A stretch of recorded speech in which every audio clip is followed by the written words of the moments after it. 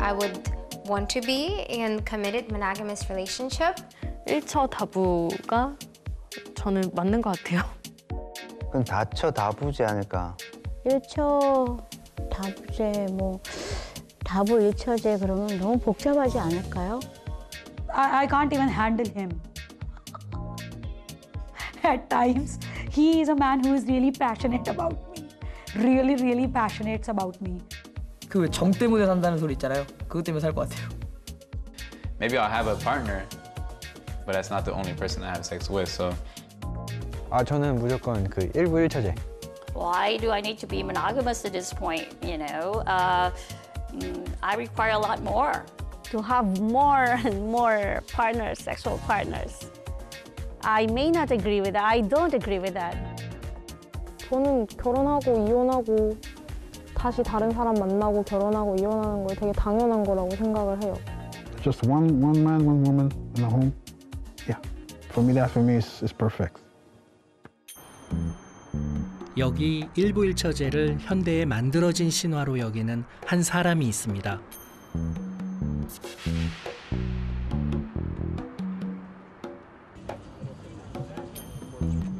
Winston Churchill once famously said that he thought democracy is the worst possible form of government with the exception of all the others that have been tried. And I would adapt that and say that I think monogamy is the worst possible mating system except for all the others. Many, many bird species, or in fact most bird species are monogamous. It turns out that that's not the case. Very, very, very few are. The reality is that monogamy, one male, one female, as a means of reproducing, is actually quite unusual in the living world. It's even more rare among mammals. And in fact, and this is something that many people find rather shocking, it's rather rare in human beings too. That is, on the one hand, we are naturally interested in multiple sexual partners. Both men and women have that interest, okay? And the interest is based on the fact that both men and women can enhance what we call their fitness, their evolutionary success, by having multiple partners. If you were a Martian zoologist who came to Earth and looked at the human species, you would say, there's no question that human beings are not naturally monogamous. 오늘날 사람들은 일부일처제를 당연하게 받아들입니다. 그러나 대다수가 일부일처제를 따른 건 대략 10,000년 전으로 봅니다. 인류가 정착해 농경 생활을 하며 가축, 집 등을 소유하게 됐고 그 재산을 자식들에게 물려줬죠. 그러니 누구의 자식인지가 정확해야 했고 남편과 아내로 분명하게 구별되는 일부일처제를 선호하게 됐습니다. 인류의 역사를 대략 20만 년이라 볼 때 10,000년 전 농경 문화가 가져온 변화는 비교적 최근에 나타난 현상이라 볼 수 있습니다. 그렇다면 그 이전 인간의 조상들은 어떻게 짝을 짓고 살았을까요?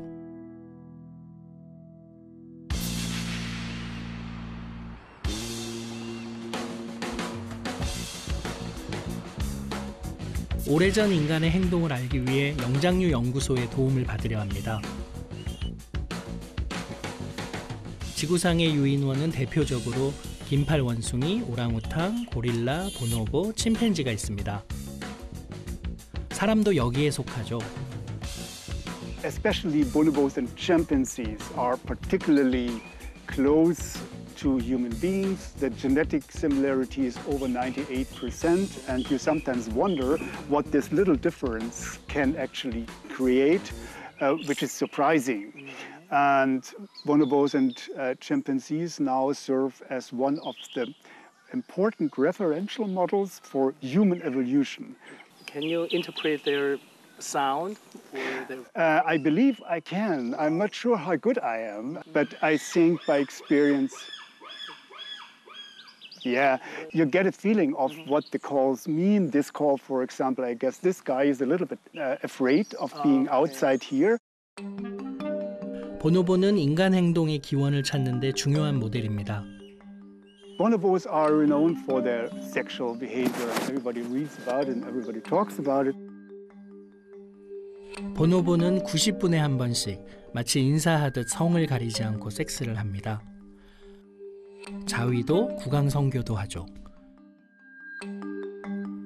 얼굴을 마주보고 섹스하는 인간 외의 유일한 종입니다. The big question here is there sex? Their penis and the testicles can be seen in size. Testicle size is a pretty good predictor of the mating or the reproductive system of a species. Large testicles are indicative of large ejaculates. It is an indicator for the promiscuous mating system and for sperm competition. And bonobos where promiscuous mating is the common. So females may mate with multiple males in a short interval, and then it's actually the sperm that competes. 이렇게 정자 경쟁이란 한 개의 난자와 수정하려는 여러 수컷의 정자가 경쟁하는 걸 말합니다.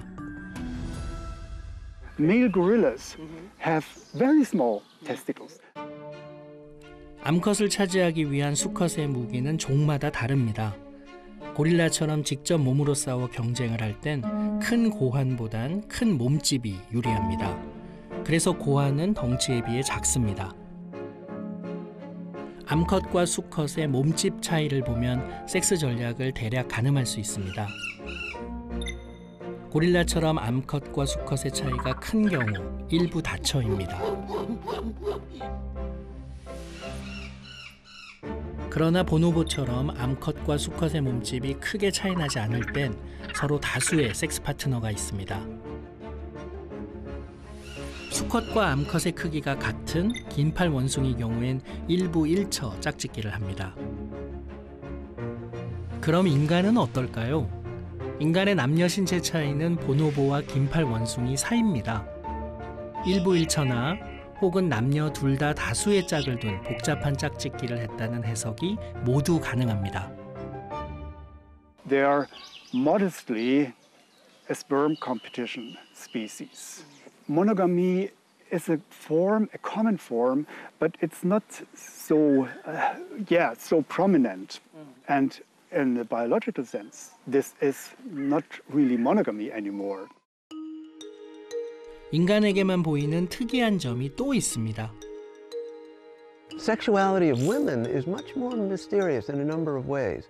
One of them is the phenomenon of what we call concealed ovulation. If you go to a zoo, for instance, and look at chimpanzees, a number of the females will periodically look really very strange. They'll have an enormous reddish, pink, sometimes orange growth on their behinds.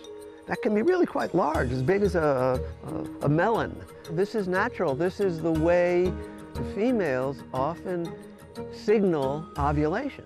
Well, human beings don't do anything like that, okay? We take that for granted, of course. Now, one has to ask, why is something so important kept so secret? There are a number of interesting hypotheses, though. But if, in fact, their ovulation is concealed and secret and hidden, their, quote, their male couldn't always be guarding her. And so they would have then the opportunity to sneak away with another male if they chose to. One of those mysteries, in addition to concealed ovulation, is female orgasm. Male ejaculation does involve more than just neurological things going on in the brain. There is actually material. Semen is transferred from inside the male body to out, whereas by contrast, insofar as a woman is experiencing it within her brain, there's nothing being used up. Women who are orgasmic are typically capable of having multiple orgasms. This is really a result of the fact that among many, indeed most animal species, a female would be inclined, in fact, to mate with more than one male. Women evolutionarily establishing a situation, making it somewhat difficult so that the sperm have to compete with each other so that only the best man wins, if you will. That when we behave as a monogamous species, we are actually running counter. We are swimming upstream against the forces of evolution. Let me be clear, that does not mean that monogamy is a bad thing. Okay? I mean, there are many things that human beings do that are unnatural, but I think most of us would agree are really good, and that take a lot of work.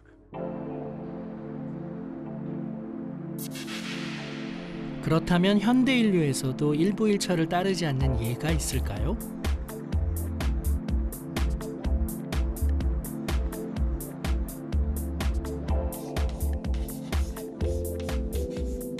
Some of them are going to be still promiscuous, where both males and females will mate, and that's an accepted. Do you have any evidence supporting your idea? If you look at the canela of northeastern Brazil, or you look at the ac of Paraguay, or the bari of Venezuela, there's tons of ethnography showing that even up until as late as 1970, they were a promiscuous society where the females and the males both mated outside the pair bond. What are the major factors determine between the monogamy and the promiscuous? It is adult mortality risk. Let's say you have a good chance of dying before your children reach reproductive age. So what would the male do in the particular? What is his option? He'll also mate with others on the chance that he will have paternity with some of her children. And should he die, or his social spouse dies, he will have children that are being taken care of by someone else. So he's buying life insurance by mating promiscuously, but he's also giving up paternity certainty. Now, what about the female? Why would she do it? So she mates promiscuously, and in order so that if her social spouse dies, she has the call on multiple males to get resources for those children because they might be the father of her children. Do you think that both male and female have a promiscuous tendency equally? Absolutely, they do. You had the Na in China with the walking marriage, and it was the same thing. You had the longhouses, the men came in for different mating opportunities. The females mated with multiple men.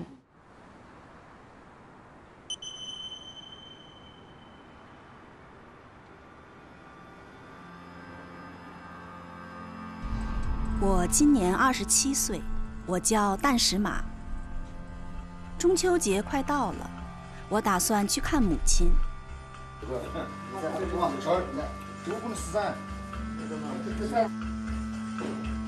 摩梭人是母系社会，母亲决定家里的大小事。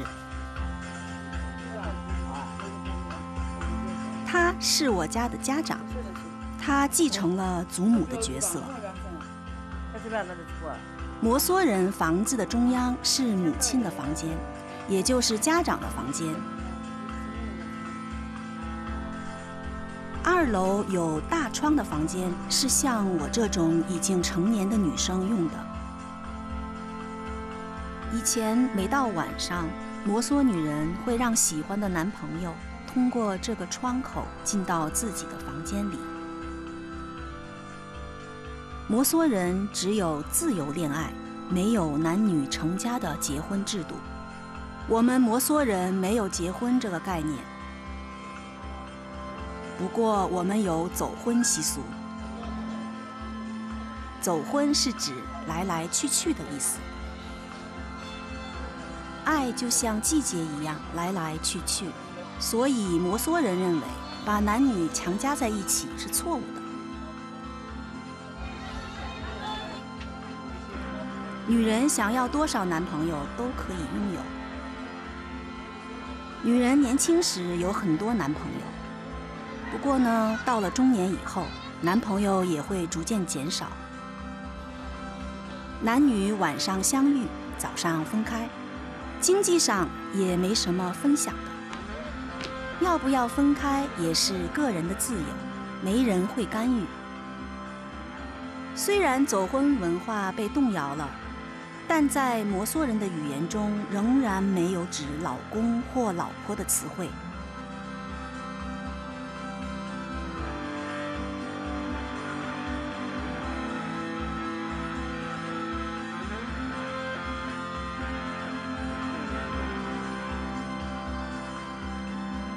日吃机会，都有，我都是，他这都是。作为少数民族摩梭人，逐渐成为中国社会的一部分。最近走婚文化也逐渐消失了，大部分会选择结婚，估计我也会选择结婚的。